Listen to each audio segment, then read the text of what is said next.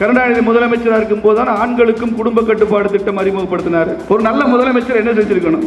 நிறைய சகோதரிகள் இருக்காங்க, அதனால இதுக்கு மேல பேசக்கூடாது. ஒருவேளை அப்படி முன்னுதாரணமா நடந்திருந்தாருன்னா இன்னைக்கு தமிழ்நாட்டில் இவ்வளவு வாரிசு பிரச்சனையே வந்திருக்காரு. அதனால மோடியை சொல்லி பேசும்போது உங்க முதுகுக்கு பின்னால் என்ன இருக்குன்னு பார்க்கணுமா இல்லையா? உலகத்துல எந்த நாடும் எந்த நாகரிகமும் இந்துக்கள் மாதிரி ஒரு அந்நிய படையெடுப்புக்கு உள்ளானதே இல்லை. ஒரு இஸ்லாமிய மன்னனும் ஹஜ் யாத்திரை போனதே இல்லை. ஒரு முகலாய மன்னனும் போனதே கிடையாது. அக்பர் போனாரா? அவுரங்கசீப் போனாரா? ஹுமாயூன் போனாரா? ஷாஜஹான் போனாரா? எந்த மன்னனும் போனதில்லை. போனா அடுத்த நிமிஷம் இந்த நாட்டில் அவன் ஆட்சி இருந்திருக்காரு. ஏன்னா இந்தியாவில் தான் வார் எத்திக்ஸ் இருந்தது, தர்ம யுத்தம் இருந்தது. யுத்தத்துக்குன்னு ஒரு தர்மம் இருந்தது, யுத்த தர்மம்.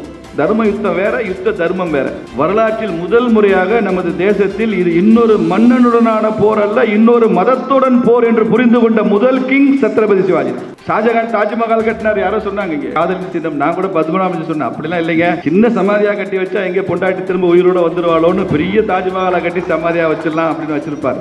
நீ வீடு வீடுக்கு உணவு கொடுத்தா அது தேசிய மாடல், கொடுக்கிறவன் கொடுக்கறதுல அந்த சாக்கில் போய் சிக்கரை ஓட்டிக்கிட்டா அது திராவிட மாடல். வெக்கமா இல்ல உங்களுக்கு? 250 கோடி டோஸ் கொரோனா தடுப்பூசி கொடுத்தா அது தேசிய மாடல். அந்த தடுப்பூசியை இலவசமா கொடுத்தா அது தேசிய மாடல். அந்த கொடுக்குற தடுப்பூசியில போய் முதலமைச்சர் ஸ்டிக்கரை ஒட்டிக்கிட்டா அது திராவிட மாடல். குறைஞ்சபட்சம் இது மோடி கொடுக்குறாரா சொல்ல வேண்டாமா? இதே திமுக என்ன சொன்னாங்க? மோடி தடுப்பூசி போட சொல்லுகிறார், மோடி தடுப்பூசி போட சொல்லுகிறார். முதல் ஊசி அவர் போட்டுக் கொள்வாராம். இன்றைக்கு இந்தியாவிற்கு இந்த உலகம் தேவைப்படுகிறதோ இல்லையோ, அண்டர்லைன் திஸ் வேர்ட், இந்தியாவிற்கு இந்த உலகம் தேவைப்படுகிறதோ இல்லையோ, இந்த உலகத்திற்கு இந்தியா தேவை என்கிற நிலைமையில் இந்திய ராணுவ வீரர்கள் நூற்றுக்கணக்கில் சீன எல்லைக்குள் முதல் முறையாக உள்ளே நுழைந்தார்கள். டோக்லாம்ல சீனாவின் அத்துணை கூடாரங்களையும் கிழித்தெறிந்து தீ வைத்தார்கள். சீனர்களுடைய அத்துணை கம்ப்யூட்டரையும் மென்பொருளையும் சுக்குநூறாக உடைத்தெறிந்தார்கள். மறுநாள் சீன வீரர்கள் வரும்போது கையாலேயே பிடித்து தள்ளி இந்திய எல்லைக்குள் நுழைய விடாமல் தடுத்தார்கள் என்பது புதிய வரலாறு. திராவிட கட்சிகளுக்கு கூட அதான் நம்ம சவாலா விடுறோம். இது 1967 இல்லைங்க,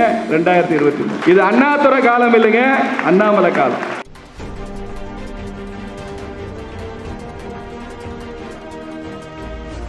இந்தியா இந்த உலகத்திற்கு பொருளாதார வலிமையால், தனது பண்பாட்டு வலிமையால், தனது ஆன்மீகத்தால் இந்த உலகத்தை வென்ற தேசம் இந்தியா. உலகமெல்லாம் இஸ்லாமும் கிறிஸ்தவம் பரவியது. அதற்கு பின்னால எவ்வளவு படைகள், எத்தனை அணு வெடிகுண்டுகள், பீரங்கிகள், டேங்குகள், ராணுவ வீரர்கள், இதெல்லாம் பின்னால பேக்கப் பவர். உலகமெல்லாம் இன்னைக்கு புத்த மதம் இருக்கு, உலகமெல்லாம் இந்து மதம் இருக்கு. அதற்கு பின்னால எத்தனை ராணுவம், எத்தனை ராணுவ வீரர்கள், எத்தனை பீரங்கி, எத்தனை எவ்வளவு பேக்கப். ஒரு சிங்கிள் சோல்ஜர் கூட இல்லாம புத்த மதம் உலகத்தின் பல நாடுகளை வென்றது. ஏன்? அதனுடைய ஆன்மீக பலம். ஒரு ராணுவ வீரன் கூட இல்லாம இன்னைக்கு உலகமெல்லாம் இந்துத்துவம் பேசப்படுகிறது, நமது ஆன்மீக பலத்தினுடைய காரணமாக. இந்தியானாலே அப்படிப்பட்ட பிராண்ட். இது ராணுவ வலிமையை மாத்திரம் நம்பி இருக்கிற நாடு இல்லை. It believes more on the soft power. அப்படி வெற்றி பெற முடியும் மனித மனங்களை என்று நம்புகிற ஒரு தேசம். அப்படி பொருளாதாரத்தில் உச்சத்தில் இருந்தோம். அதனால தான் படையெடுத்து வந்தான். இந்த படையெடுத்து வந்த பிரதேசி நம்மை போல நேர்மையா இருப்பான்னு நம்ம நினைச்சோம். ஏன்னா இந்தியாவில் தான் வார் எத்திக்ஸ் இருந்தது, தர்ம யுத்தம் இருந்தது. யுத்தத்துக்குன்னு ஒரு தர்மம் இருந்தது, யுத்த தர்மம். தர்ம யுத்தம் வேற, யுத்த தர்மம் வேற. வார் எத்திக்ஸ்ன்றதை பற்றி ஐநா சபையில் இப்போதான் 100 வருஷமா பேச ஆரம்பிச்சிருக்கான். செகண்ட் வேர்ல்டு வாருக்கு அப்புறம் தான் அதிகமாக பேசுறான். வார்ல எத்திக்ஸ் இருக்கும், போர்ல அறம் என்று ஒன்று இருக்கும் என்பதே உலக மக்களுக்கு தெரியவே தெரியாத காலத்தில் இந்தியாவில் வார் எத்திக்ஸ் இருந்தது, யுத்த தர்மம் இருந்தது. ராத்திரி ஆயிட்டா சண்டை போடாத, நிராயுத பாணியோட சண்டை போடாத, அவன் அந்த பக்கம் திரும்பி நின்னான்னா புறமுதுகுல குத்தாத, போர்ல பெண்களை அவங்க மேல வன்முறை தாக்குதல் தொடுக்காத, குழந்தைகள் மேல உனது ஆயுதங்களை பிரயோகம் பண்ணாத, வயதானவர்கள் மேல பண்ணாத, ஊர்ல நீர்நிலைகள் இருந்து அதில் போய் விஷம் கலக்காத, அறுவடையாகிற நெல் இருந்து அதை போய் தீ வச்சு எரிக்காத. எல்லாவற்றிற்கும் மேலாக சாணக்கியன் தனது வார் எத்திக்ஸ்ல முக்கியமான கருத்து ஒன்று சொல்றான். அதை உலகம் பின்பற்றி இருந்தால் இந்த உலக வரலாறு இவ்வளவு மோசமா போயிருக்காது. சாணக்கியன் சொல்றான், போர்ல வெற்றி பெற்ற மன்னனுக்கு ஒரு கடமை உண்டு. வெற்றி பெற்ற மன்னன் தோற்று போன மன்னனின் அரியணையில் சென்று அமர்வான். அரியணையில் அமர்வது மாத்திரம் போதாது. அரியணையில் அமர்ந்த அந்த மன்னன், இந்த தோற்று போன மன்னன் அந்த நாட்டில் ஒரு முக்கியமான தெய்வத்தை வழிபட்டு கொண்டிருப்பான். அந்த தலைநகரில் இருக்கும் அந்த தெய்வத்தின் கோவிலுக்கு அவன் செல்லணும். செல்வது மாத்திரமல்ல, தோல்வியுற்ற மன்னன் எந்த வழிபாட்டு முறையில் அந்த தெய்வத்தை வழிபடுவானோ அந்த வழிபாட்டு முறையையும் மாற்றக்கூடாது. அதே முறையில் இந்த வெற்றி பெற்ற மன்னன் அந்த தெய்வத்தை வழிபட வேண்டும் என்று சாணக்கியன் எழுதி வச்சிருக்கார். அர்த்த சாஸ்திரத்தில் இருக்குது. மதுரைக்கு மாளிகாபூர், மதுரைக்கு திருமலை நாயக்கரும் விஜயநகர சாம்ராஜ்யம் வந்தால் மதுரைக்கு பிரச்சனையே இல்லை. ஏன்? பாண்டிய மன்னர்கள் மீனாட்சியை எப்படி பொலிவுடன் போற்றுவார்களோ, எப்படி வழிபாட்டு முறையை செய்வார்களோ, அதே முறையில் தான் விஜயநகர மன்னர்களும் செய்வார்கள். அதனால அவங்க வந்தா பிரச்சனை இல்லை, மாளிகாபூர் வந்தால் தான் பிரச்சனை மதுரைக்கு. ஏன்? அவ நாட்டில் அர்த்த சாஸ்திரமே இல்லை, இருந்தாலும் அதுக்கு மரியாதை இல்லை. அப்போ நாயக்க மன்னர்கள் வரும்போது கூட பாண்டிய மன்னன் மீனாட்சியை எப்படி நடத்தினான், எப்படி பண்ணா, அதுக்கு எப்படி சன்னதிகள் கட்டினா, கோபுரங்கள் கட்டினா. தஞ்சாவூர்ல பெரிய கோயில சிவனுக்கு மாத்திரம்தான் ஆலயம் அமைத்தான் ராஜராஜன். பக்கத்தில் இன்னைக்கு முருகனுக்கு சன்னதி இருக்காது, நாயக்கர் காலத்தில் கட்டினது. இந்த பக்கம் விநாயகருக்கு சன்னதி இருக்காது, மராத்தா கிங்டம் தஞ்சாவூருக்கு வரும்போது கட்டினது. Value addition. இது இடிக்கிற வேலையே இல்லை, அடிஷனல் வேலை தான். வித்தியாசம் புரியுதா இல்லையா உங்களுக்கு? எந்த நாட்டிற்கு போனாலும் இன்னொரு மனிதத்தை, இன்னொரு மதத்தை, இது நம்ம இந்து ராஜாக்களுக்கு தெரியவே இல்லை. படையெடுத்து வந்து போராட போராட என்ன நினைச்சிட்டான்? ராஜபுத்திரர்களும் ஜாட்டுகளும் இவங்கெல்லாம் என்ன நினைச்சாங்க? இன்னொரு மன்னனுடன் போரிடுகிறோம் என்றுதான் நினைச்சாங்க. அதனால அவங்க யுத்த தர்மத்தை எல்லாம் பின்பற்றி யுத்தம் பண்ணாங்க. வரலாற்றில் முதல் முறையாக நமது தேசத்தில் இது இன்னொரு மன்னனுடனான போர் அல்ல, இன்னொரு மதத்துடன் போர் என்று புரிந்து கொண்ட முதல் கிங் சத்ரபதி சிவாஜி. ஓ, இது வேற வழிமுறையில் வருகிறது, இதுக்கு இங்கே அப்ளை ஆகிற வார் ரூல்ஸ்லாம் இங்கே அப்ளை ஆகாது. அதனால தான் கொரில்லா போர் முறையை முதல்ல பயன்படுத்தியவன் சத்ரபதி சிவாஜி. திடீர்னு அடி சொல்லிட்டு போய் அடிக்கிற, ராத்திரியில் அடி வரட்டு, ராத்திரி கோட்டைக்குள்ள நுழ, எதிரியை துவம்சம் பண்ண, எதிரியை ஏமாற்று. சைஸ்தகானை எப்படி போய் பார்த்தாரு சிவாஜி? எதிரியை ஏமாற்றி தான் போய் பார்த்தாரு. சைஸ்தகான் பெரிய படையுடன் வருகிறான். எல்லையில் இருக்கிற மராத்தா ஹிந்து சாம்ராஜ்ய வீரர்கள்லாம் கேட்குறாங்க, என்ன செய்யணும்னு. ஒன்றும் பண்ணாது, பேசாமல் கம்முன்று திரும்பி வந்துருங்கிறார் சிவாஜி. என்னடா சண்டை போடுறதுக்கு அவன் வர்றான், இன்னும் சண்டை போடாதேங்கிறார். வந்துட்டாரு. ஏன்னா அவனுடைய படை ரொம்ப பெரிய படை. இவர் ஒரு 500-1000 பேரை வச்சுட்டு உட்காந்துருக்கிறாரு. வந்தாச்சு. அவன் வயல்வெளியெல்லாம் எரிக்கிறான். என்ன பண்ணன்னு கேட்குறாங்க, ஒன்றும் பண்ணாது. கோவில்லாம் இடிக்கிறான், என்ன பண்ணணும்னு கேட்குறாங்க, ஒன்றும் பண்ணாது. இப்போ இவங்களுக்கே கோவம் வருது, என்னடா இந்து சாம்ராஜ்யத்தை நிறுவிட்டேன்னு சொல்லி கோயிலை இடிக்கிறான், ஒன்றும் பண்ணாதேங்கிறாரு சிவாஜி. திரும்ப இவன் தூது அனுப்புகிறான். சைஸ்தகானுடன் சிவாஜி பேச விரும்புகிறார். தூது அனுப்புகிறார். தூது அனுப்பிச்சா சைஸ்தகான் பயந்துட்டான். என்னடா இவன் பெரிய வீரன்னு சொல்லி நம்மளை அனுப்பிச்சாங்க, இவன் ஒரு சுண்டைக்காயா இருக்கானே, இவ்வளவு பயந்தாங்குழியா இருக்கான், நமக்கு தூது அனுப்புகிறான், இன்னும் ஏளனமாக இருக்கிறான். சிவாஜி பயப்படுகிறான் என்கிற செய்தியை சைஸ்தகானுக்கு கொடுத்துட்டே இருக்கான். கூடாரத்துக்குள்ளே போகிறாங்க. நிபந்தனை என்ன? சிவாஜி எந்த வாளுடன் எந்த ஆயுதத்துடன் உள்ளே வரக்கூடாது. செக் பண்ணுறான். மெட்டல் டிடெக்டர்லாம் அப்போ இல்லை, கையை வச்சு தான் செக் பண்ணுறான். கத்தியோ குருவாளோ எதுவுமே இல்லை. உள்ளே விட்டான். சைஸ்தகான் 7-8 அடி உயரம், சிவாஜி 5 அடி தான் உயரம்.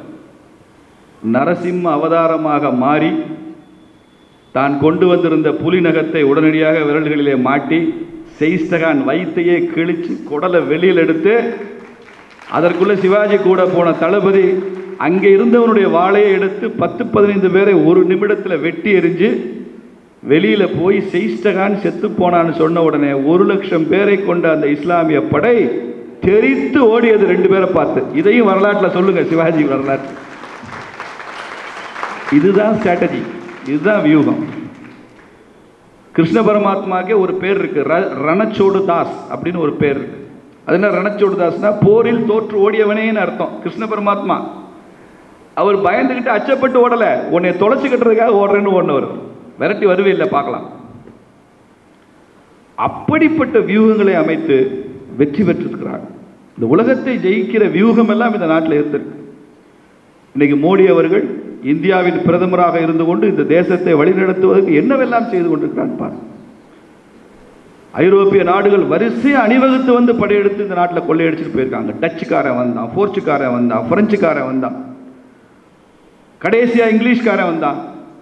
உலகத்தின் ஒவ்வொரு போக்கிரியும் அயோக்கியனும் திருடனும் இந்தியாவிற்கு கடல் வழி கண்டுபிடிக்க வேண்டும் என்று நினைச்சிருக்கிறார். கொலம்பஸுக்கு என்னங்க பெரிய அக்கறை, அமெரிக்காவை கண்டுபிடிக்கணும்னு, இந்தியா கண்டுபிடிக்கணும், கடல் வழி கண்டுபிடிக்கணும் தானே போய் முட்டி மோதி அமெரிக்காவுக்கு போனா. வாஸ்கோட காமாவுக்கு என்ன இந்தியா மேல அவ்வளவு காதல், மார்க்கோ போலோக்கு என்ன அப்படி ஒரு அக்கறை இந்தியா மேல. இந்த நாட்டோட செல்வ செழிப்பு, இதையெல்லாம் அள்ளி சென்று விட வேண்டும் என்கிற நினைப்பு. இந்த மெர்கன்டைல் லான்னு ஒன்று படிப்பான் காமர்ஸ் ஸ்டூடெண்ட்லாம். இந்த மெர்கன்டைல் லாக்கு மூலம்னு ஒன்று இருக்கு, ஆரிஜின். அது என்ன தெரியுமா உங்களுக்கு? ஐரோப்பிய நாகரிகமே சி பைரேட் கல்ச்சர். கடல் கொள்ளையர்களுடைய கலாச்சாரம் தான் ஐரோப்பிய கலாச்சாரம். அந்த ஐரோப்பிய நாடுகள் மேற்கத்திய கடல் முழுக்க கொள்ளையடிப்பாங்க. அவர்களுக்குள்ள பெரிய பிரச்சனை வரும், யார் போய் கொள்ளையடிப்பது, எவ்வளவு பணத்தை யார் எடுப்பதுன்னு. அப்பதான் அப்ப இருந்த போப் தலையிடுறார்.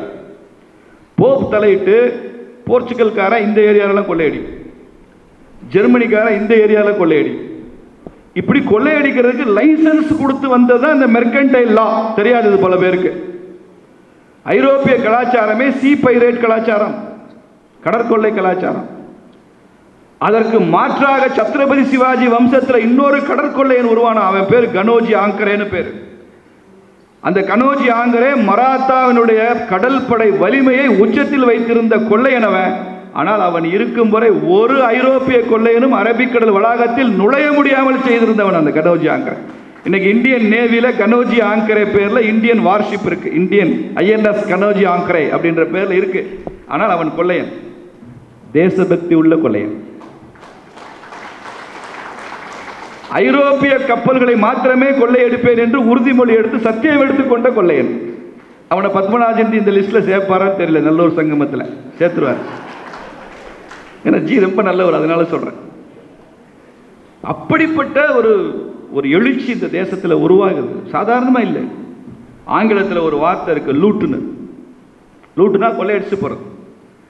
இந்த லூட்டுன்ற வார்த்தையை ஹிந்தி வார்த்தை, இங்கிலீஷ் வார்த்தை கிடையாது. நான் பல கல்லூரி மாணவர்களுக்கு சொல்லுவேன், தி Europeans they looted everything from this country including the word loot. அந்த வார்த்தையும் சேர்த்து கொள்ளையடிச்சுட்டு போய் இங்கிலீஷ் டிக்ஷனரியில் வச்சுக்கிட்டான். அவனுக்கு தான் பொருந்தது. உலகமெல்லாம் கொள்ளையடிச்ச ஒரு நாகரிகம். நம்ம சிவிலைசேஷனே wounded சிவிலைசேஷன். VS நைபால் ஒரு பெரிய நோபல் லாரெட் எழுதுவார், Indian civilisation is wounded civilisation. உலகத்தில் எந்த நாடும் எந்த நாகரிகமும் இந்துக்கள் மாதிரி ஒரு அந்நிய படையெடுப்புக்கு உள்ளானதே இல்லை. அதனாலதான் வில் டியூரண்ட்னு ஒரு பெரிய ஹிஸ்டோரியன் சொல்றான், தி Islamic invasion into India was the bloodiest in the world history. இந்த அளவு ரத்தம் சிந்திய ஒரு 1000 ஆண்டுகள் ரத்தம் சிந்திய ஒரு உலக வரலாறு வேறு எந்த தேசத்திலும் இல்லை. ஆனால் அதை நினைத்து நான் பெருமைப்படுகிறேன். எதிரி ஆயுதத்துடன் வந்தவுடன் அவரிடம் சரணடைந்திருந்தால் யுத்தம் நடந்திருக்காது, ரத்தம் வந்திருக்காது. ஆயிரக்கணக்கான ஆண்டுகளாக எந்த எதிரி வந்தாலும் நான் சண்டையிடுவேன், சரணடைய மாட்டேன் என்று சொன்னதுனால்தான் இவ்வளவு யுத்தம், இவ்வளவு ரத்தம். விட்டுக் கொடுக்கவில்லை. ஒரு இஸ்லாமிய மன்னனும் ஹஜ் யாத்திரை போனதே இல்லை, ஒரு முகலாய மன்னனும் போனதே கிடையாது. அக்பர் போனாரா, அவுரங்கசீப் போனாரா, ஹுமாயூன் போனாரா, ஷாஜஹான் போனாரா? எந்த மன்னனும் போனதில்லை. போனா அடுத்த நிமிஷம் இந்த நாட்டில் அவன் ஆட்சி இருந்திருக்காரு. அந்த அளவு இங்கே போராட்டம். ஒரு சிவாஜி, ஒரு ராணா சங்கா, ஒரு ராணா பிரதாப் விடுவதாக இல்லை. ஷாஜஹான் தாஜ்மஹால் கட்டினார், யாரோ சொன்னாங்க இங்கே காதலின் சின்னம். நான் கூட பத்மநாபன் சொன்னேன், அப்படிலாம் இல்லைங்க, சின்ன சமாதியாக கட்டி வச்சா எங்கே பொண்டாட்டி திரும்ப உயிரோட வந்துடுவாளோன்னு பெரிய தாஜ்மஹாலை கட்டி சமாதியாக வச்சிடலாம் அப்படின்னு வச்சிருப்பார். அந்த ஷாஜஹான் ஏற்கனவே இன்னொருத்தருடைய மனைவி, சாரி மும்தாஜ். இதெல்லாம் நம்ம வரலாற்றில் யாரும் சொல்லித் தரதில்லை. இன்னொருத்தர் மனைவியை கவர்ந்து வந்து அவ இறந்துட்டான்னு சொல்லி அவளுக்கு நினைவு சின்னம் கட்டுறேன்னு சொல்லி எப்படிப்பட்ட கதைகளை அவிழ்த்து விடுறாரு பாருங்க. காங்கிரஸ் ஆட்சியில் இருக்க வரைக்கும் வெளிநாட்டிலிருந்து யாராவது வந்தால், அது முஷ்ரஃப் வந்தாலும் சரி, அவர் இருந்தாலும் தாஜ்மஹாலை கூட்டு வந்து உட்காந்து. ஏன்னா உலக அதிசயமா, இது காதலின் சின்னமா. அங்கே உட்காந்து இந்திய அதிபரும் அந்த வெளிநாட்டு அதிபரும் பேசினா அது அந்த அன்பின் வெளிப்பாடாக உறவு அமையுமா, அங்கே உட்காந்து போட்டோ எடுத்துக்காங்க. இந்த 8 வருஷமா தான் ஐயா மோடி வந்ததுக்கு அப்புறம் தான் எந்த வெளிநாட்டு அதிபரும் ஆக்ரா பக்கமே வர்றதில்லை. தாஜ்மஹாலை வச்சு போட்டோ எடுக்கிற வேலை இல்லை. மோடி இது வரைக்கும் தாஜ்மஹாலுக்கு போனதில்லை. இன்னைக்கு வெளிநாட்டு அதிபர் எங்கே வந்தா எங்கே போறாரு? சபர்மதி ஆசிரமத்துக்கு குஜராத்துக்கு போறாரு. இன்னொரு வெளிநாட்டு அதிபர் வந்தா எங்கே வர்றாரு? சீன அதிபர் வந்தா எங்கே வர்றாரு? மகாபலிபுரத்துக்கு வர்றாரு. இன்னைக்கு பல்லவர் சாம்ராஜ்யத்தின் தலைநகரத்துக்கு வர்றாரு. எல்லா இடத்தையும் போய் பார்க்குறாங்க. தாஜ்மஹாலுக்கு போறதுக்கு இன்னைக்கு ஒருத்தரும் தயாரா இல்லை.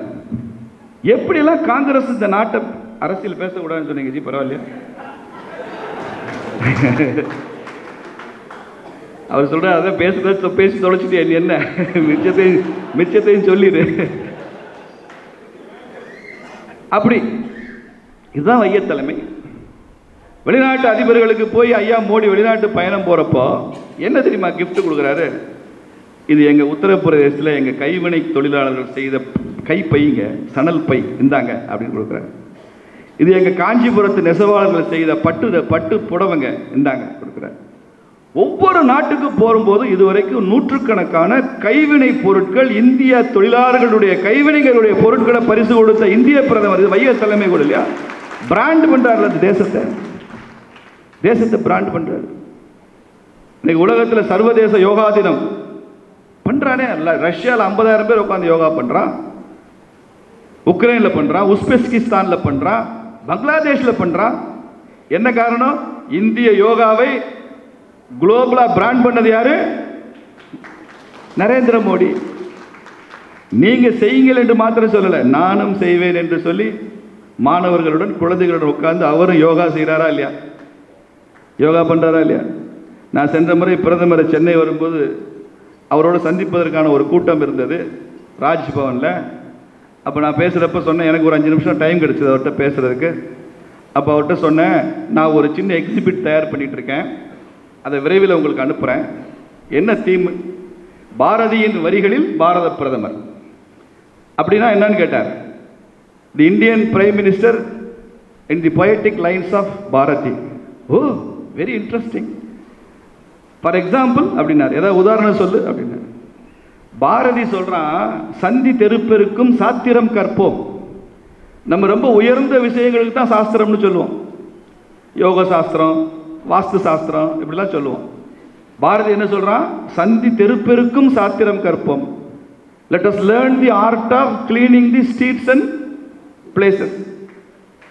இதை தாங்க நீங்க ஸ்வச் பாரத்னு பண்ணிட்டு இருக்கீங்க ஊரெல்லாம் போய். விசையுறு பந்தினை போல் உள்ளம் வேண்டியபடி செல்லும் உடல் கேட்டேன். யோகா உண்டா இல்லையா? போர் தொழில் பழகு. பாரதி சொல்றான் புதிய ஆத்திச்சூடியில, நீங்க கொண்டு வந்த அக்னிவீர் திட்டமே போர் தொழில் பழகுதான். நான் சொல்ல அவருக்கு சந்தோஷம் வந்து, make it fast, make it quick. It is not something easy. 100 years back a poet Bharati Mahakavi told this and this Modi is doing this. It is a great thing. அவருக்கு அவ்வளவு மகிழ்ச்சி. அவருக்கு வழக்கம் போல நல்லவர்கள்லாம் ஸ்லோவாக தான் வேலை செய்வாங்க, நானும் ஸ்லோவாக தான் பிரைம் மினிஸ்டர் சொல்லி கூட வேலை செஞ்சுட்டு இருக்கேன். ஆனால் தயார் பண்ணிட்டு இருக்கேன். மிக விரைவில் அந்த ஆல்பம் பாரதியின் வரிகளில் பாரத பிரதமர் என்னவெல்லாம் செய்கிறாரோ அது டெல்லியில் ரிலீஸ் பண்ணுவோம்ன்ற நம்பிக்கை எனக்கு. அதுக்கு அஸ்வத்தாமன் மாதிரி உள்ளவங்க எனக்கு ஒத்துழைப்பு கொடுக்கணும் கொஞ்சம். அதை செய்யலாம். இந்தியா சுதந்திரம் அடைந்த போது எல்லா மொழிகள்லையும் இந்த சுதந்திரத்தை கொண்டாடி பாடல் எழுதணும்னு சொன்னாங்க. மலையாளத்தில் அப்பதான் கூப்பிட்டு மலையாள பாடலாசிரியர்கள் அழைச்சி அந்த அரசாங்கம் பாட்டு எழுது, தெலுங்குல எல்லாரையும் கூப்பிட்டு பாட்டு எழுது, மராத்தியில் எல்லாரையும் கூப்பிட்டு பாட்டு எழுது. தமிழ்நாட்டில் மாத்திரம்தான் தமிழ்நாடு அரசாங்கத்துக்கு சுதந்திரத்தை கொண்டாடுகிற பாட்டை எழுத வேண்டிய பிரச்சனையே இல்லை. ஆடுவோமே பல்லு பாடுவோமே ஆனந்த சுதந்திரம் அடைந்து விட்டோம் என்று ஆடுவோம். அந்த பாட்டு அப்படியே போட்டுருட்டாங்க, முடிஞ்சு போச்சு. என்னென்ன வேணுமோ அந்தந்த கான்டெக்ஸ்டுக்கு பாட்டு போடு.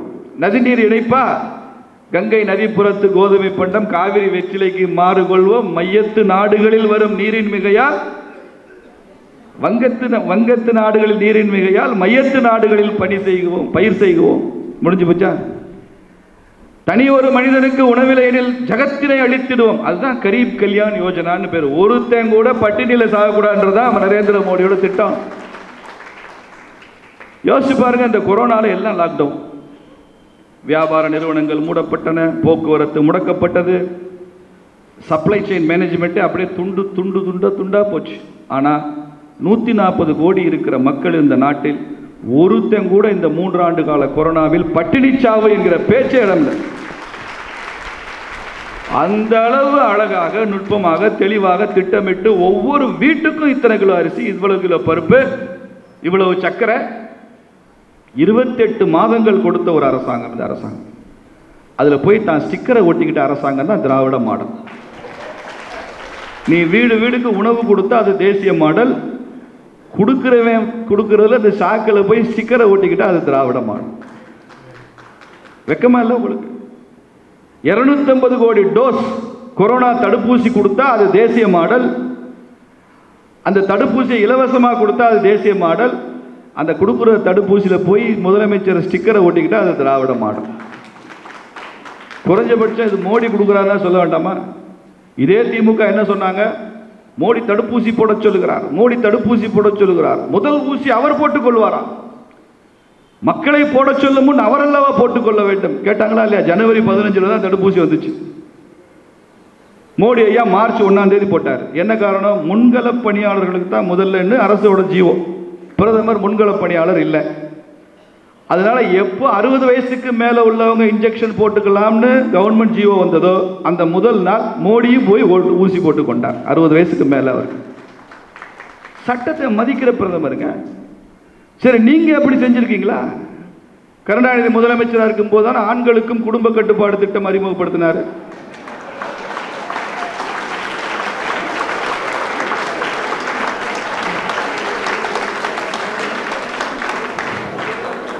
ஒரு நல்ல முதலமைச்சர் என்ன செஞ்சிருக்கணும்? நிறைய சகோதரிகள் இருக்காங்க, அதனால இதுக்கு மேல பேசக்கூடாது.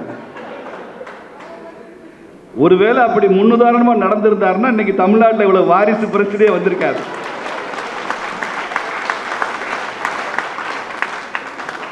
அதனால மோடியை சொல்லி பேசும்போது உங்க முதுகுக்கு பின்னால் என்ன இருக்குன்னு பார்க்கணுமா இல்லையா? இன்னைக்கு உலகமே கொண்டாடுகிறது. கொரோனாவை இந்தியா கையாண்ட விதம் உலகம் கொண்டாடுகிறது. சவுதி அரேபியா அந்த நாட்டினுடைய மிகப்பெரிய விருதை நரேந்திர மோடிக்கு கொடுக்குது.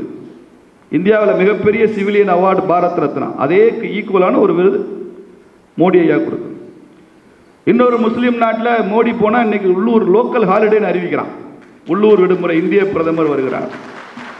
நான் என் நண்பன் அந்த நாட்டில் இருக்கான், அவனை கூப்பிட்டு கேட்டேன், ஏன்டா நரேந்திர மோடி வர்ற எங்கள் பிரைம் மினிஸ்டர் வர்றதுக்கு உங்கள் நாட்டில் ஏன்டா லீவ் விடுறீங்க? இல்லைப்பா, லீவ் விடாட்டி எல்லாரும் சிஎல் போட்டு போயிடுவான். இருக்கிறவெல்லாம் இந்தியன் தான் வேலை செய்கிறாங்க, நிறையா தமிழன் நிறையா இருக்கான், எல்லாம் மோடிச்சு வர்றாரு, அங்கே போயிடுவான். அதனால் மரியாதையாக லீவ் விட்டால் நல்லது அவனுக்கு. இன்றைக்கி அமெரிக்கா இவர் அந்த வாட்ஸ்அப் இது ஐடி நிறுவனம் நம்பர் 1 நிறுவனம், அவர் பேர் என்ன? இல்லை, அந்த நிறுவனம் அவர் தீபாவளிக்கு லீவ் விடுறாரு. ஏன் தீபாவளிக்கு அமெரிக்காவில் வேலை செய்கிற இந்த நிறுவனம் லீவ் விடுதுன்னா, அங்கே வேலை செய்கிறவனா இந்தியன் 90% லீவை போட்டுருவான். தீபாவளிக்கு லீவ் விட்டுற வேண்டியதான். இன்னைக்கு மோடி அவர்களுடைய ஆட்சியில் உலகத்தின் நிலைமை என்ன நல்லா தெரிஞ்சுக்கோங்க. இன்றைக்கு இந்தியாவிற்கு இந்த உலகம் தேவைப்படுகிறதோ இல்லையோ, அண்டர்லைன் தீஸ் வேர்ட்ஸ், இந்தியாவிற்கு இந்த உலகம் தேவைப்படுகிறதோ இல்லையோ, இந்த உலகத்திற்கு இந்தியா தேவை என்கிற நிலைமையில் இருக்கு. Without India the world is incomplete. உலக வர்த்தகமா இந்தியா வேணும். உலக பொருளாதார வளர்ச்சியா இந்தியா இல்லைன்னா வளரவே வளராது. உலக பண்பாட்டு தளத்தில் வழிகாட்டுவதற்கு ஒரு ஆன்மீக தேவையா இந்தியா வேணும். மொழி பன்மையை பற்றி சொல்லணுமா இந்தியாவை மாடலாக காமிக்கணும். பக்கத்தில் இருக்கிற இலங்கையில் 2 மொழிகளை வைத்துக்கொண்டு அந்த தேசம் ஒன்றாக இருக்க முடியல. இங்கே 20க்கும் மேற்பட்ட மொழிகளை வைத்துக்கொண்டு எத்தனை ஆண்டு காலமாக நாம் ஒன்றாக இருக்கிறோம். எல்லாவற்றிற்கும் இன்று ஒரு முன்மாதிரியான தேசத்தை காண்பிக்க வேண்டும், வாழ்க்கை முறையை காண்பிக்க வேண்டும், ஒரு மக்கள் கூட்டத்தை காண்பிக்க வேண்டும் என்றால் பாரத நாட்டை காண்பிக்க வேண்டிய அவசியம் இன்னைக்கு உலகத்தில் இருக்கு. ரஷ்யாவுக்கும் உக்ரைனுக்கும் யுத்தம் நடந்தா கூட அதை நிறுத்துகிற வார்த்தையாவது யார் சொல்ல முடியும்னா மோடி சொன்னாதான் நிறுத்துவாருக்கிறான்.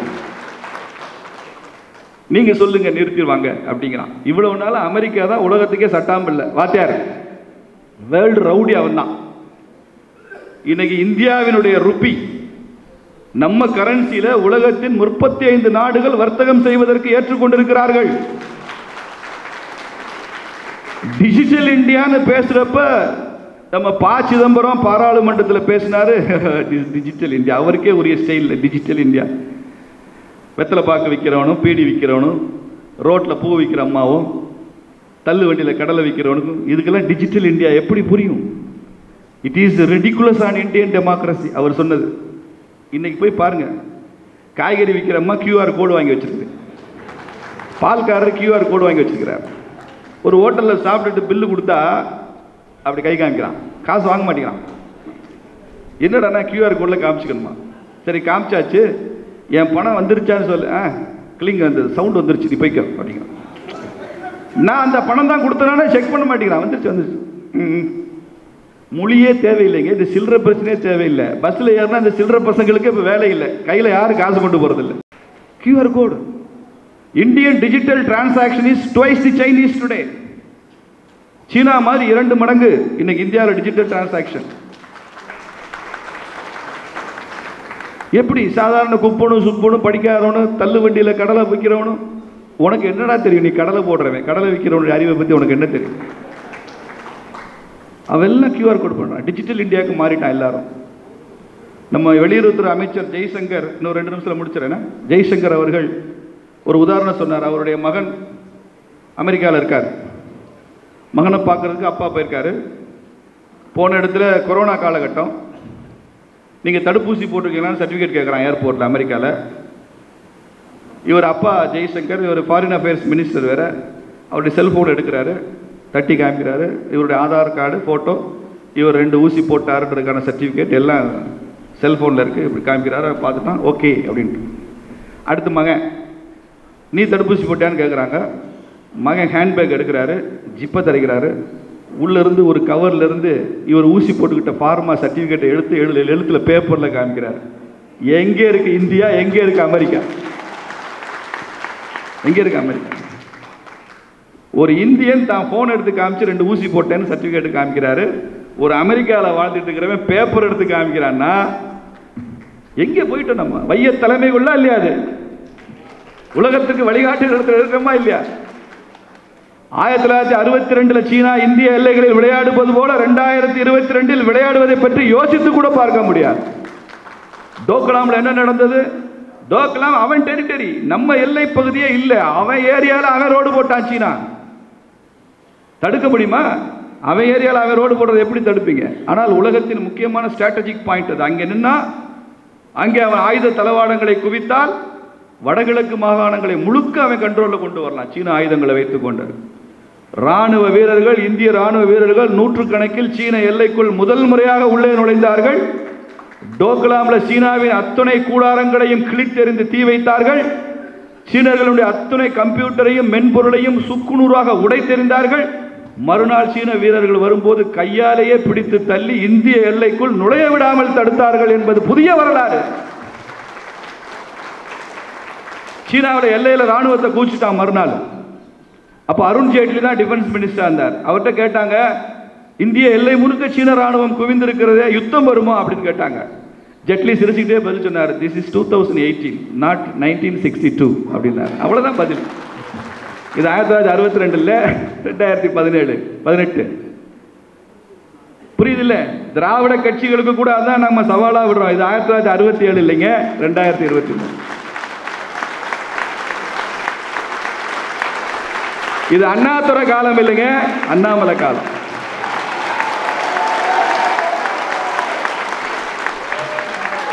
தமிழ்நாட்டை இந்தியாவில் தமிழன் வாழ வேண்டும் என்பதல்லங்க, இந்தியாவை தமிழன் ஆள வேண்டும் என்று சொல்லுகிறோம். நாம் இந்தியாவை தமிழன் ஆள வேண்டும், இந்த இந்தியா உலகத்தை ஆள வேண்டும் என்பதுதான் பாரதியின் கனவு, விவேகானந்தரின் கனவு. நிச்சயம் நிறைவேறும். வாழ்த்துக்கள். நன்றி. பாரத் மாதா கி